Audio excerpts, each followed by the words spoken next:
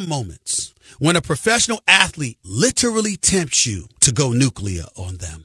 And I stand here right in that zone when it comes to LeBron James. And what I reported, I was told, quote, he would be tempted to whoop his ass. That's what was told to me, verbatim, in that manner.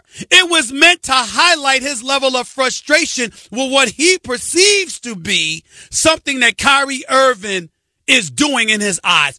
What did I say that was fake news? Was I wrong when I broke the story that he was going to South Beach? Was I wrong when I talked about how I'm hearing he's going back to Cleveland? The facts that I've accumulated by speaking to over 30 different sources this weekend, I stand by. I'm not budging or inching back one bit. I said what I meant. I meant what I said. And if LeBron James wants to refute that, I welcome the opportunity for him to do so.